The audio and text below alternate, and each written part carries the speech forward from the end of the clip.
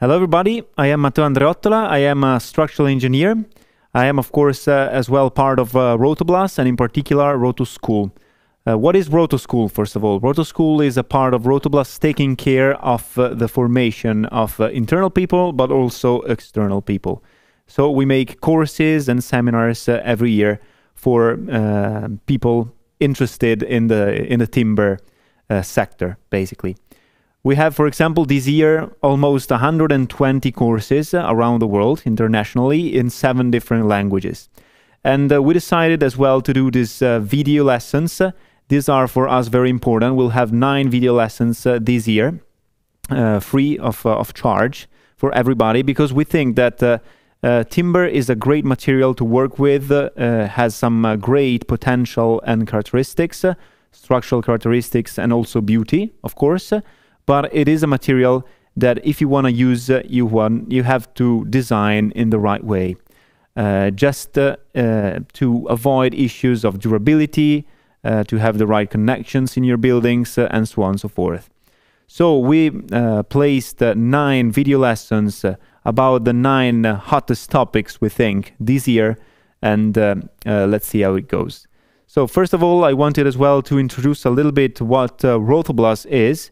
Rothoblaas is a company based in the north of Italy. In fact, I'm speaking to you at the moment from Cortaccia, which is a little town from in between Trento and Bolzano, in the middle of the Dolomites, very close to Lake Garda, if you're not from Italy. So a very beautiful part of Italy. You can see as well from the image here where all of our subsidiaries are located all over the world, because we are actually working all over the world, close to where you are. We have 6 main lines, and these are the screws, for example, screws for wood, the plates, the tools, the soundproofing, the fall protection and safety, the tapes, sealant, and membranes for the airtightness and waterproofing. This is why we have an alpine heart but an international spirit, because we are located right in the middle of the Dolomites, but we are as well present and located all over the world with our subsidiaries. As you can see here, we are more than 400 workers in Rothoblaas at the moment. Actually, we are almost 500 as we speak, because we keep on growing and growing.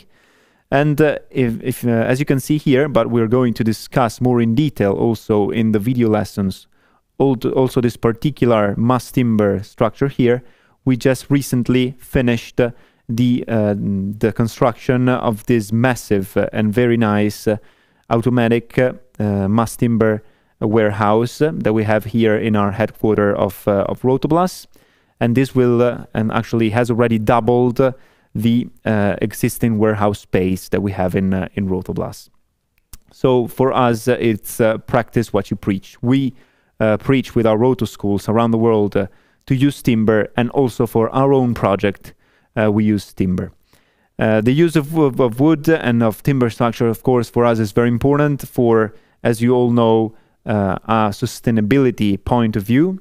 Very, very important. And this is why we preach also the use of this kind of material, structural material in this sense. But of course, as you all know, timber is a material that a lot of people are passionate about, and myself, I'm the first one to be passionate about it. And second of all, it has a lot of very, very good structural characteristics that we'll see throughout the video lessons. And this is why a lot of people love timber, not only because of its beauty, but also because of sustainability and great performance, really. What are these video lessons that we're going to do this year? There are 9 of them, actually. We start with the potential of CLT and mass timber, actually.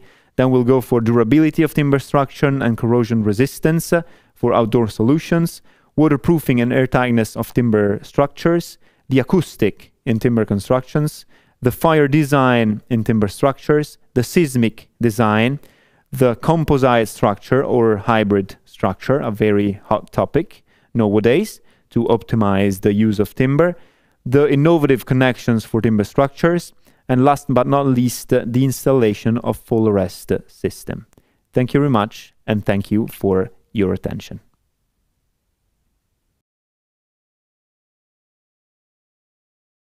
Hello everybody, my name is Filippo Riviera and I'm a technical consultant here in Rothoblaas. My job is to help designers to find solutions with our products. And today we're going to talk about waterproofing and airtightness. So, as you can see, we can start looking at what is a building envelope.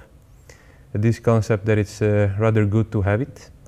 Airtightness and wind tightness, of course. Vapor diffusion and condensation, that's also because we're dealing with timber structure. That's a very big problem if you're going to have some. And then we're going to look at some materials, tapes and membrane. But first of all, I wanted to ask you, have you ever bought a house? Have you ever looked into a house? And what do you think when you want to buy a house? Well, I was asking my girlfriend, and she wanted to have a good view, of course. She wanted to have the sun. She wanted to have big windows as well. And of course, the location is essential. But really, what I wanted to say today is that we should look also at the build-up. So actually, we want to have a comfortable house. And comfortable, it doesn't mean only to have comfortable furniture, but it's really important. We need to have a very good build-up, not to have air leakage or noise coming inside, or heat going on the outside or heat coming inside, depending on where we live. So that's why I want to start with the building envelope. So what you see here is a village in Greenland. And why am I putting a village in Greenland? Well, that's because, of course, if you like nature, that's a very good landscape. But really, what is important here is that the people inside want to have comfort as well. And they have to have very good thermal insulation, because in Greenland winter is winter for real. But also they need to have protection. Protection from the weather, of course, but not only, because just good to remind that we're not on top of the animal chain. In Greenland there is the polar bear, and they walk in the winter through these houses. So it's a shelter, it's our protection. Starting from this, we go back in time. And we're going to look at what is the origin of the building envelope.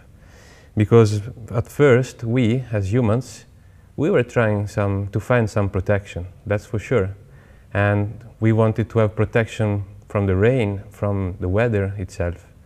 So what's perfect is to have a cave. So we have a natural roof. But of course, then we have a roof and part of the walls, but we have an open space in front. And what we wanted to have is protection from predators. Predators, back in the days, they were lions, wolves, technical salesmen from Rothoblaas trying to sell you to give you some catalogs. Very dangerous animals, these ones. But as you can see, humans, were habitating these caves for 20,000 years, so quite a long time.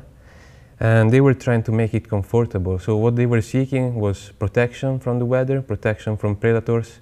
And I guess they really wanted to have also comfortable houses. So they were implementing different materials, and I'm sure timber was one of them. But then what's going to happen maybe in the future? Maybe it's the first time, maybe not, that you see this image here from the Toronto Tree Tower in Canada. That's a prefabricated CLT composition, so that's maybe the future. But if you look close at this image, you're going to see trees on the balconies. And as you know, trees, they have roots, and roots, they have to be really close to humid grass and water. So that's going to be a humid environment. And for sure, humidity close to timber is not a good deal, so we need to take care of that. And also, probably, we want to have very comfortable houses in these beautiful natural timber houses.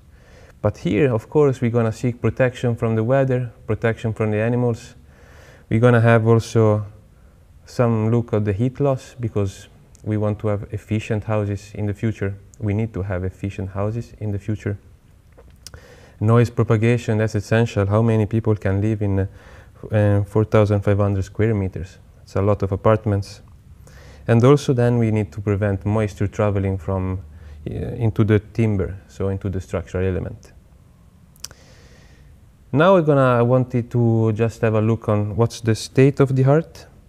So basically we have that this is from scientist Joseph Tsiburek, sorry for the pronunciation, Canadian scientist that I was just looking at the website and I found very interesting material. So there is also the link here, but also the name of the site, buildingsites.com corporation. So what's the state of the art really? We can see here that we have our structural material, which is very close to some layers, and we're gonna call them, well, we have the vapor, we have the thermal insulation, and we have the troposphere.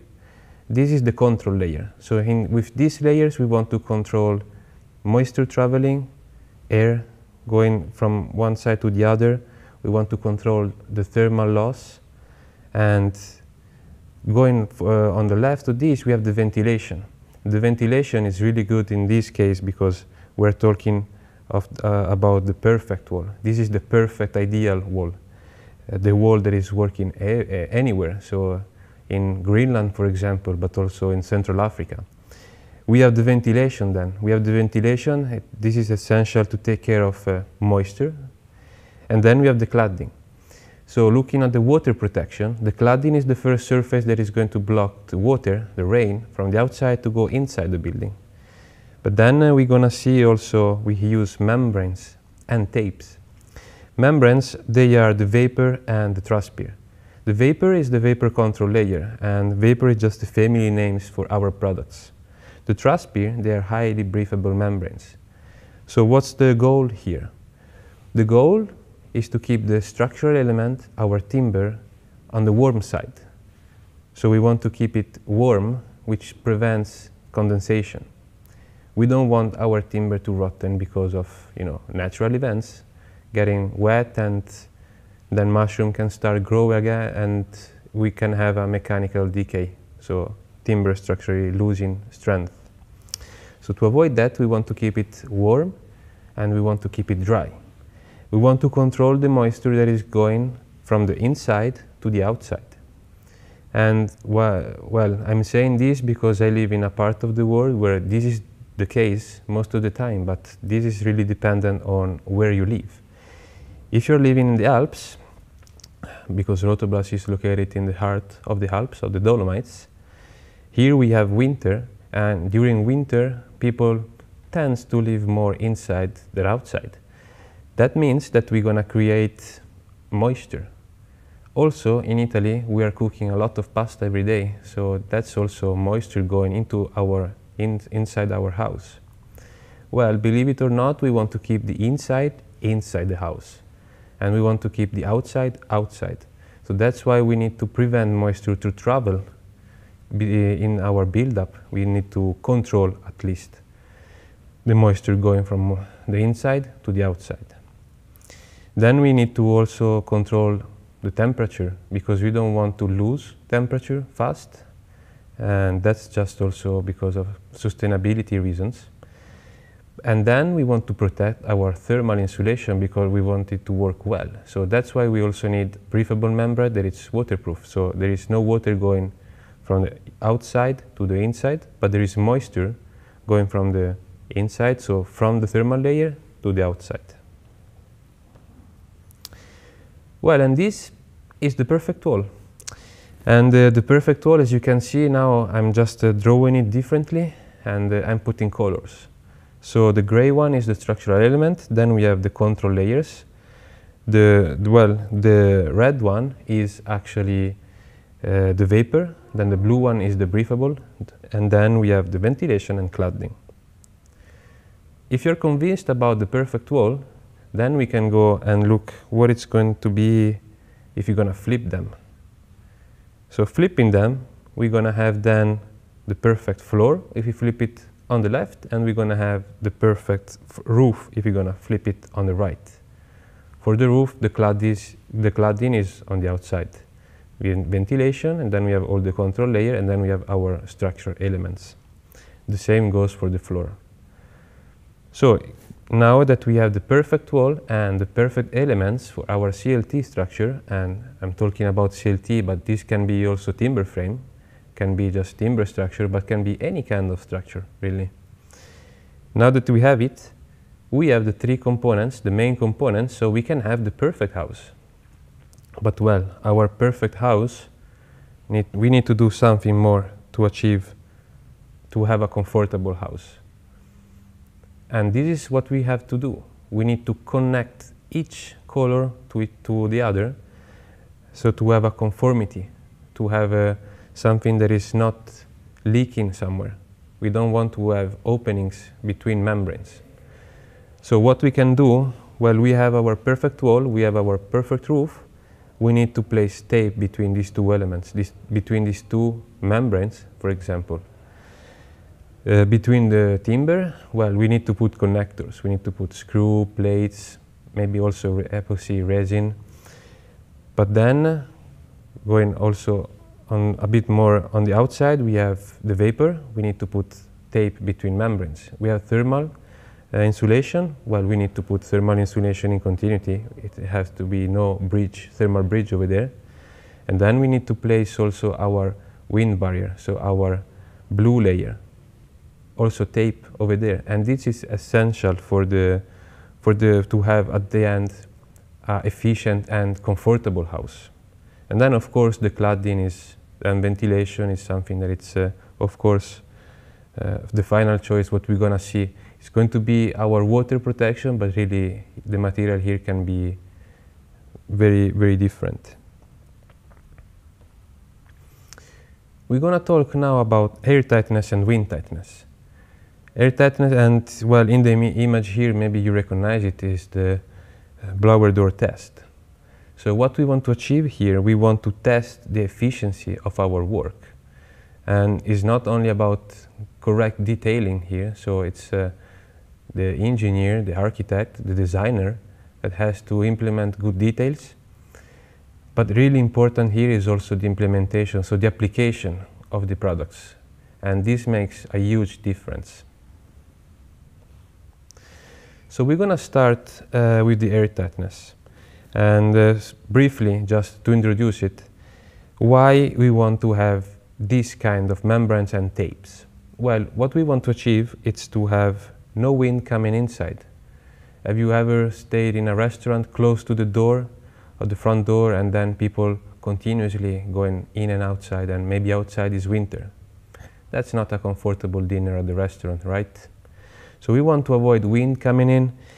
We want to avoid moisture traveling between compartments, but also into the timber, so into the main structural element.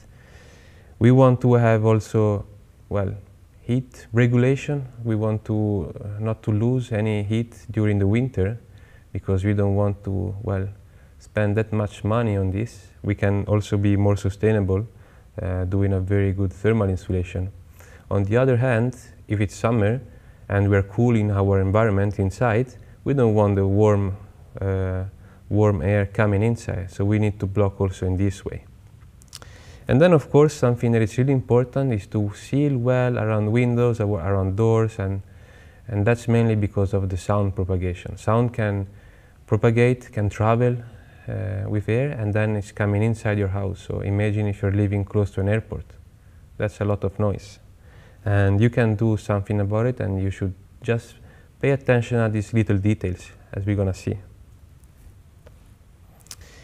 Then we have the airtightness layer, which is the red one in the image, and it's the internal layer. And this is not something that you should use. You can use different materials to achieve this goal, the airtightness layer, but it's really important, as we were saying, to have continuity.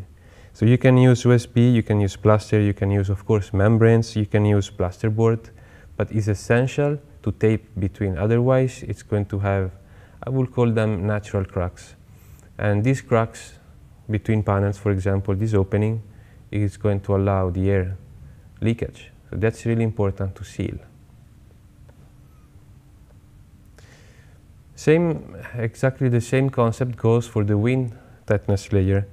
But this one is the blue one in the figure and is not allowing the air coming from the outside to the inside, and is blocking it to protect also the thermal insulation. But it's exactly the same concept. It's really important to have continuity in the layer, so it's really important to put tapes and seal well between the conjunction. Now we're gonna talk about vapor diffusion and condensation, because this topic is really relevant, especially for timber houses. Well, you can see in the image here, you have to imagine that on the left on the image is the house, and this part of the roof is on the outside. And what we're gonna see, we can see actually condensation. We can see water drops on the timber element. And we can also see mold a bit farther, closer to the end of the roof. So this was actually after the first winter that the people were living inside this house. Well, they just forgot to put the tape between the wall and the roof and around the beam. In this, and they had really good membranes inside, which is probably worst in this case, because the membranes are doing a very good job protecting all the surface, so the humidity that we are creating inside has no way to go inside the walls, but it's condensating, it's concentrating in just this little gap. So we have all the moisture going into a little gap, creating bigger damage. So, what is vapor diffusion? Would like to explain you very, very briefly. We have actually the outside and the inside, and we need to imagine it's a winter day. So it's cold outside. And what we're gonna have actually that outside is drier than inside, so the moisture wants to travel from the inside to the outside. And of course, you need to go through our layout. We have temperature inside the buildup. We have different materials with different surface temperatures. And going on the outer layer, then we're going to have cold layer. So our cladding is going to be same temperatures as outside, so very cold. Internal surface is going to be warm as the inside of the house. But between we have a range. And here it's really important also to talk about the dew point, because the dew point is the point where we have enough humidity in the air at the right temperature to have condensation. So we have these two characteristics, temperature and relative humidity, and at some point we're going to have water drops. And we need to control the specific dew point, so we need to control where we're going to have condensation, because we're going to have it for sure. So we talk now about condensation. Condensation can be reached by mainly two ways: increasing the humidity in one specific space, or decreasing the temperature, keeping constant the moisture level. These two scenarios have the same effect. We're going to have water drops, so vapor becoming water. And this is true if you think about, well, a very hot summer day, and you're really thirsty, coming back from home, from work, and then you grab a beer from the fridge. So you open the fridge, and your beer inside is just cold, but it's also dry. So there is no water drops on the beer. But then you take it, you put it on the table, and you open it, and then you forgot something, and then you come back, and you see actually water drops on the table, and water drops all over the bottle. That's because the humidity in the room, that before it was no condensation because it was really warm, but in contact with cold surface creates water drops. That's exactly that's exactly a condensation example. Another example, as in the figure here, we can think about the room as a glass. So we have a glass and we have a certain level of water. If we keep the same level of water but we lower the temperature, it's like lowering the edge of the glass. So at some point the edge is going to be lower than the surface of the water, so we're going to have water coming out, so water drops. But well, what it's really important to know is that timber and condensation, they don't work well together. Unfortunately, or well, that's part of the game, but timber is a natural element, so it has natural decay process. And in contact with water, we're going to have mushrooms and mold growing on timber, starting decomposing the timber. So it's actually bad to have it. But for the superficial condensation, the one that we're looking now in the pictures, this is actually easy to spot. So at least you know that you have a problem and you can take care of it. So we were saying that we need to control the location where we are going to have actually condensation, so the dew point. And we can do that through, well, common knowledge or traditional knowledge, but also we can use tools like software. Ubacus is a free one, good to use, or Woofy analyzing buildups, for example. And what we can do is to put our material with the correct SD value, with the correct thickness, and then we can evaluate in a specific location if that buildup is working well or not. So here we have actually wrong and correct positioning. The wrong positioning has the thermal insulation on the warm side. So what does it mean? We have here that the big the structural element, this one, is actually, it can be timber, can be masonry, can be any kind of material really. But we have here, we have the inside, and here we have the outside. So if we have the inside, where is it? Here we go. Here we have the inside, and here we have the outside. On the inside, we are creating moisture, and the moisture is going between our buildup all the way to the outside. And but our structural element is on the cold side, because the thermal insulation is between the inside and the structural element. What does it mean? It means that our structural element at some point is going to be very cold, and at least cold enough to have condensation. So that's really bad, because our condensation is exactly into the timber. We want to avoid that. That's why the correct positioning is to have the structural element on the warm side. In that way, the moisture, of course, is going to travel, but it's never going to reach condensation, because the temperature is always going to be high enough to avoid it. And this high enough, that's where you calculate the thermal insulation thickness, for example.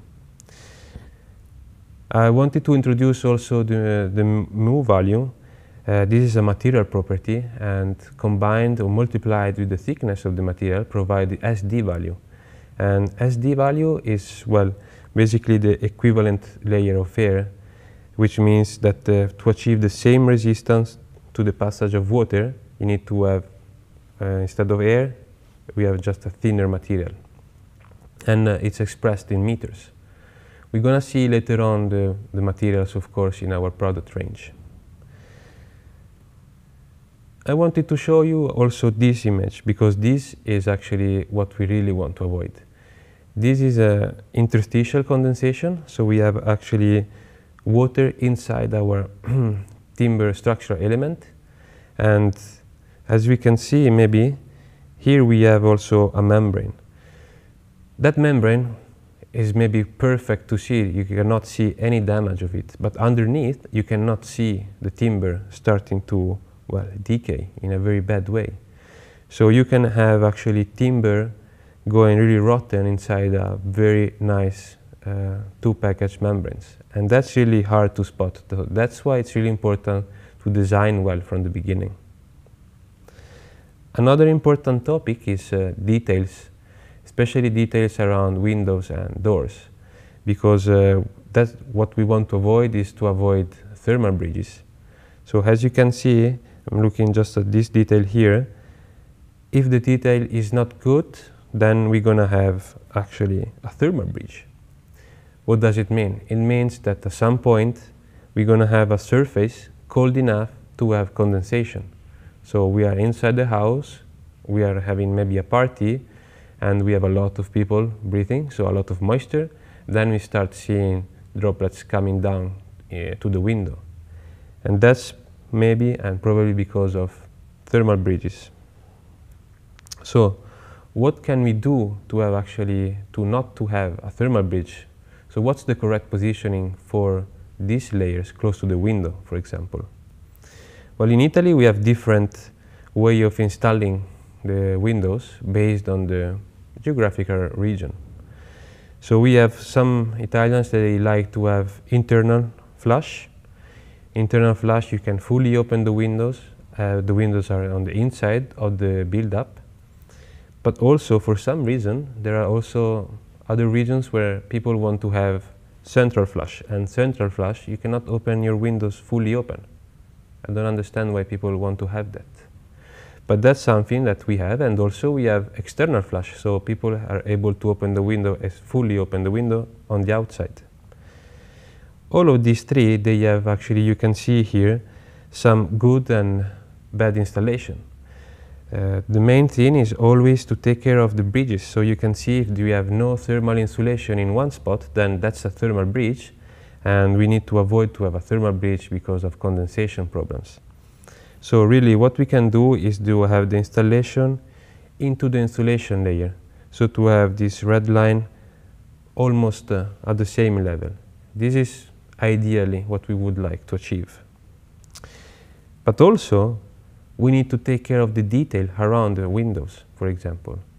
We cannot keep it open like in this image here. This is going to allow moisture traveling from inside and outside with no control.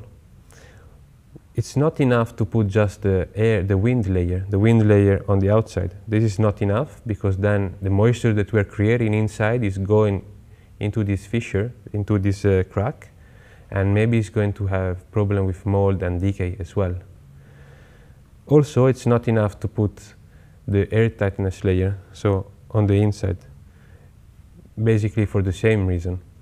So what is best to do is to have actually the 3 layers on the detail. So we have wind control layer, the blue line, we have the red line, which is the air control layer, and then we have also the cavity full of thermal material, thermal insulation, which is for thermal insulation, but also for noise propagation. So this is what we would like to achieve. And then this slide just to say that it's really important to keep the thermal insulation as dry as possible.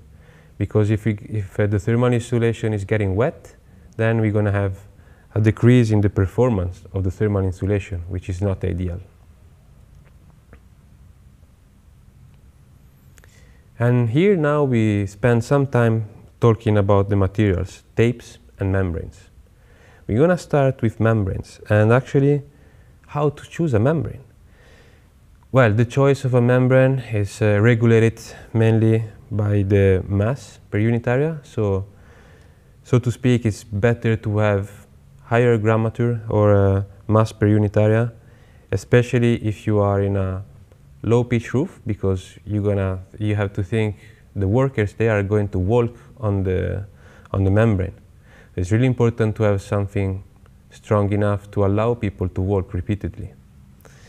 But of course, you have to choose a membrane based on the SD value, because we have, especially if there was a design looking for specific SD value in your build-up, then you should stick to that design procedure.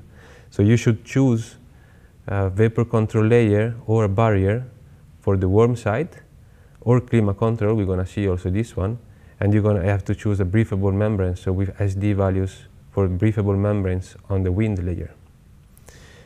That's also depending on the climatic zone, so it's really dependent of the geographical spot where you're living.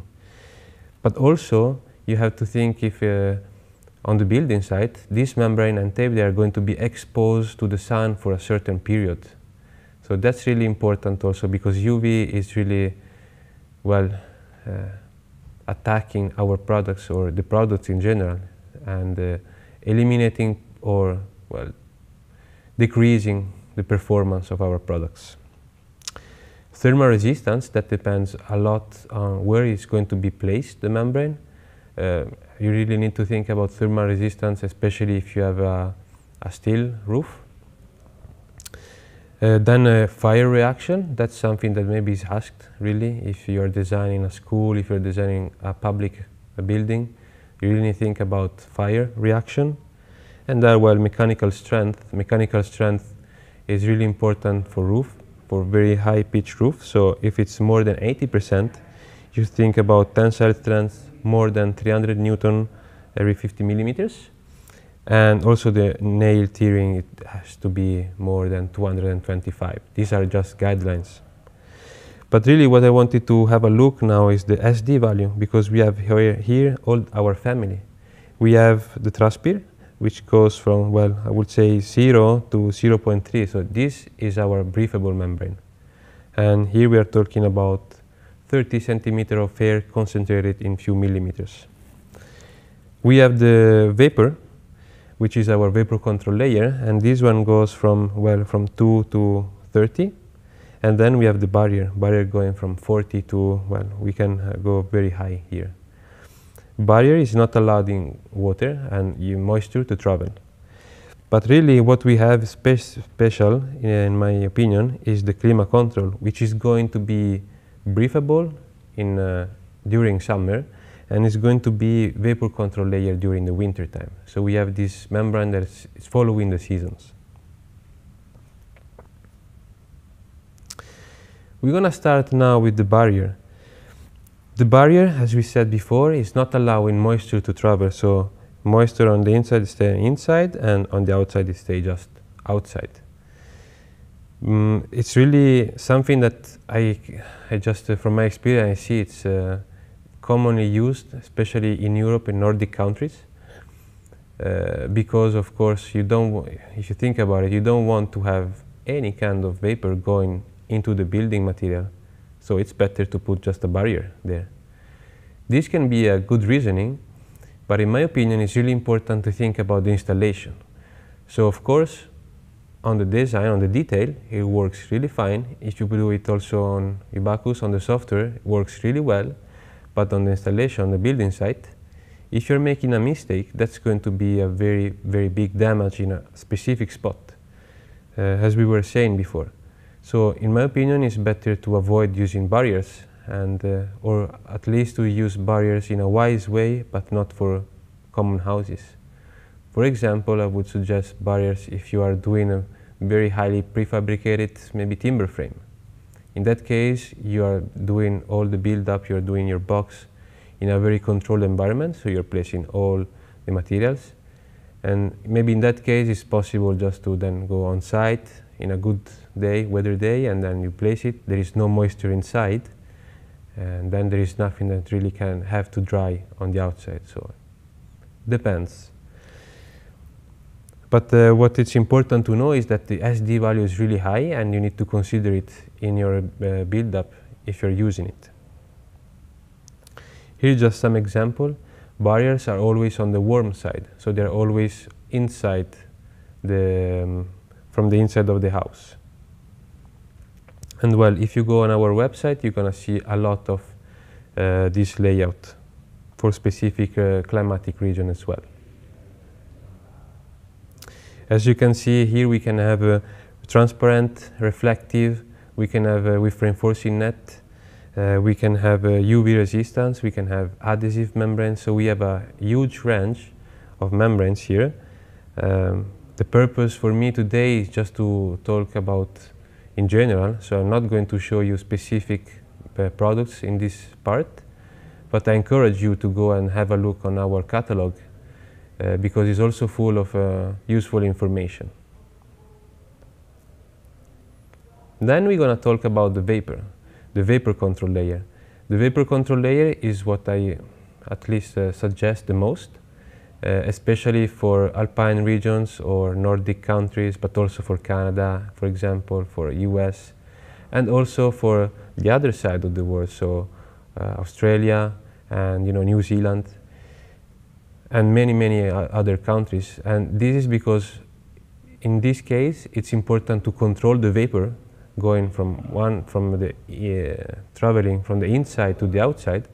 We don't want to block it, but we want to control it. And depending on the build-up and depending on the geographical place, then you have different SD, and of course different thermal layer thicknesses. But this one is allowing at least some moisture to travel. And you can see here that the SD goes from 2 meters to, well, up to 30 meters. So we have a very wide range. And of course, all these layers are improving the comfort. I'm not saying it, but achieving the goal of these products, it means to have a very comfortable and efficient house. And here as well, we can see actually that is on the warm side of the build-up. It's, well, you can ask if you have CLT and you want to have CLT visible inside, should you put it or not? Is CLT a vapor control layer? So all these questions can be, they're actually very good questions. And in many cases, if you're putting CLT, but if you're using timber as a construction element, you actually want to see timber. So of course, you can place this layer always on the warm side, but not on the internal surface of the panel, but just on the other. So the moisture goes first in the timber and then has a control layer there, but it's still a warm place, so we have no condensation. And then we have thermal insulation, and then we have the wind, the transpir membrane. As you can see here, you have always a roof and a wall, but basically on the warm side, we always have barrier or vapor, or we're going to see now clima control. On the cold side, we're going to have always a transpir, a breathable membrane. And now we're going to talk about clima control, this very nice membrane that changes just based on the season. So we have actually that depending on the season, we have a high breathable membrane or a control layer. And this is the way it works. So we have a SD value that is actually from point A is decreasing to point B, and this is the winter season because outside is cold and inside is warm. So we have the vapor going from the inside to the outside. In this case, we want to control the vapor. We want to block some of the moisture traveling because of course it's going to be more moisture inside than outside. So what we want to have SD value higher. So we're going to start from 5 meter SD value, and during the winter, this value is going to decrease down to 0.2 if I remember well. And at the end of the winter, we're going to have a breathable membrane. But that's perfect, because if we have any moisture in our build-up, the summer season is the season where we can actually dry our material inside. So what is good to have is to have a breathable membrane, so to allow the moisture into the build-up to dry on the inside of the house. This is specifically good for a flat roof, for example, because flat roof, they have a barrier or bitumen or PVC material on top. So from there is no possibility for the moisture to dry on the outside. So we really need to encourage the moisture to dry on the inside. So that's why it's really good to have a breathable membrane during summer. And this is doing this job. So it's a very good product that we have. Here again, we have some example of details, but really is the same as for the barrier and the vapor control layer. This layer is on the warm side, and on the other side of the thermal material, you always have to put a breathable membrane. So here we can also have this product, the clima control, can be transparent. Well, transparent is really good so that when you apply the membrane, then you see on the other side, and for example, you see your timber stud, you can put the screw in the correct place. Reinforcement mesh, of course, we can have also added strength to the membrane. We have UV and temperature resistance. For some of our membranes, we have also certification for sustainability. That's really important for Rothoblaas to go into a more sustainable way of building.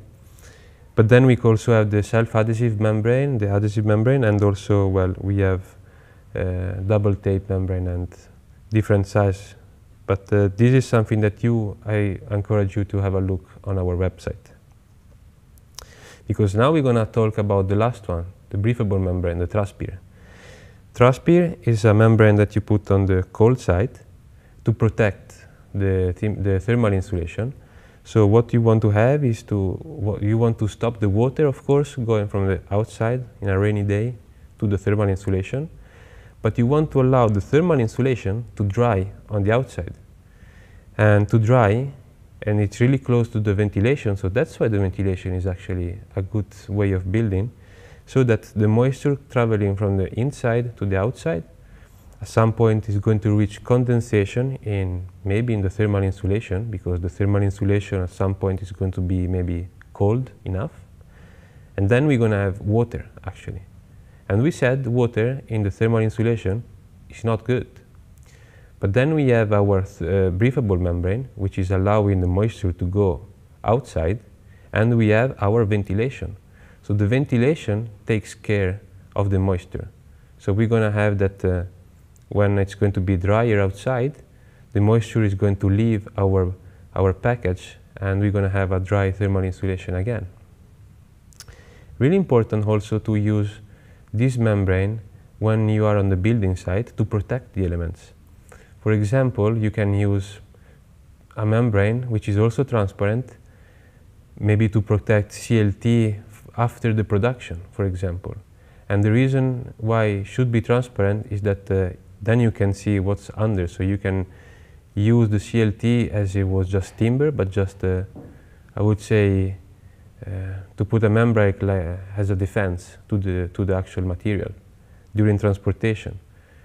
But then, of course, you should always put on building site the vapor control layer and the transpire layer, the breathable layer, not only to achieve comfortable houses, but also to protect during the building site, because if it's going to rain and you just have your thermal insulation exposed, that's going to take the rain. But if you have already put on your breathable membrane, the rain is not going inside the thermal insulation. And these are just two examples, really, but again, the breathable membrane in this case is on the outside, so it's in the cold side of the build-up.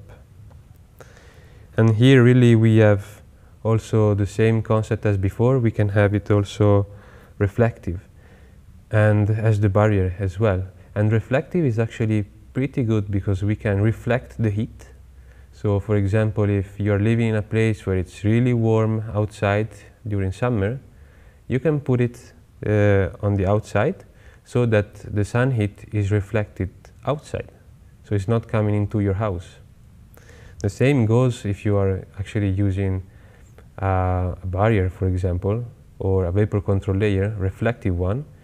The heat that you're producing inside the house is going to be reflected inside the house. So by doing that, you can actually increase by 30–35% the thermal efficiency inside the house.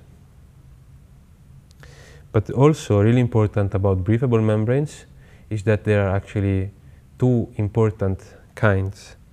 So there are microporous membranes and there are monolithic membranes.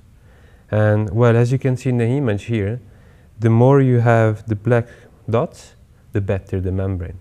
So just looking now, I would say that monolithics are a bit better than microporous. Well, this is a big topic, and we are also having a practical exercise here to just demonstrate the difference between them. But it's really important to see that actually the breathability, so the SD value, can be really the equivalent between these two membranes. The main difference is the way you produce the film inside. So can be just mechanically joined, creating microporous. So that's the microporous one.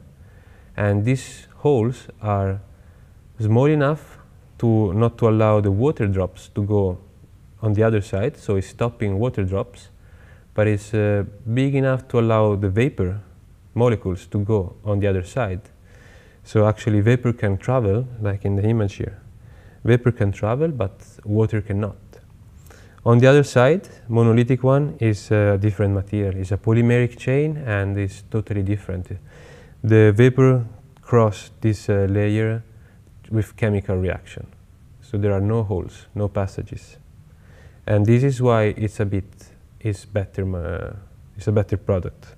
But both of them can work really well, and you should just be aware of what you should or you should not do in presence of a microporous or a monolithic membrane. Well, this is just to sum up. So we have barriers, we have vapor control layer, and we have breathable, the transpire. We have the clima control, which is in between the breathable and the vapor control layer. Also here, to sum up, what you should really look for when you're choosing a membrane is the mass, is the SD value, is of course the climatic zone where you're living, is the thermal resistance and UV exposition, is the fire reaction, and also the mechanical strength. These are the main ones, but then of course there are other things, maybe more commercial also, the width of the membrane and the roll and the product itself. This slide just to show that we are actually experimenting on our products, and this one, for example, is on the roof of the Rothoblaas main headquarters, and here we are testing monolithic and microporous membranes. Here we are doing some fire test, and here where we are just looking at the adhesiveness of some tapes. Which is the next topic? I'm going to be very short here because we're just going to see how the composition really of a tape. So what we're going to have, from the outside, we're going to have a support where basically you have the name of the producer. Then you have primer and adhesive, and maybe you have some reinforcing layer, and then you have adhesive again. That adhesive is the one that is going to be attached to other products, to other materials. And then you have the liner. The liner is just basically protecting the glue not to stick around, so you can actually remove it. We can also have tapes without the liner, which is more sustainable. But really, here is a matter of adhesion. And we want to have a material, a glue, that is actually adhering well to different kind of material. So depending on the material, if you want to put the tape between two membranes, the glue is different as if you want to put just between, well, very porous material as timber, for example.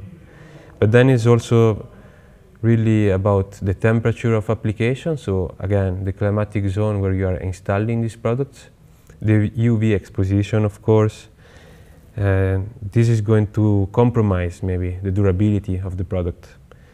And really, here it's important to understand adhesion versus cohesion. Adhesion is well, what you have between your tape and another material. Cohesion is inside the tape. So it's the force of the tape not to break open, basically. But all this is actually reported in our catalog. And we have many, many products also in here. We have for cold temperature, we have for inside, outside, we have ones that can be plastered. So very, very huge selection. And here just a few images just to show what can be done. And actually really important to see that, well, on the roof we have the membrane. We have to seal between membranes, so we have also the tape. But also, because we're going to keep building on the roof, we're going to put screw maybe into those rafters, so we have to put also a tape that is going to seal the holes. And that's really important. We need to seal all kind of holes that we're creating. So we need to have continuity in our membrane. We need to have continuity in our air tightness and wind tightness layer.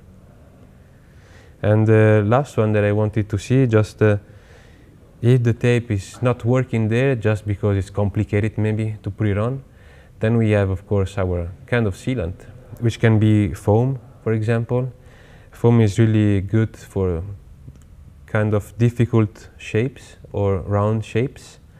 But for window sealing, especially for CLT prefabrication, I think it's really easy to, instead of putting the foam around the window, it's really easy to put just expand tapes. These tapes are just easy to apply, and that's at least what I recommend normally.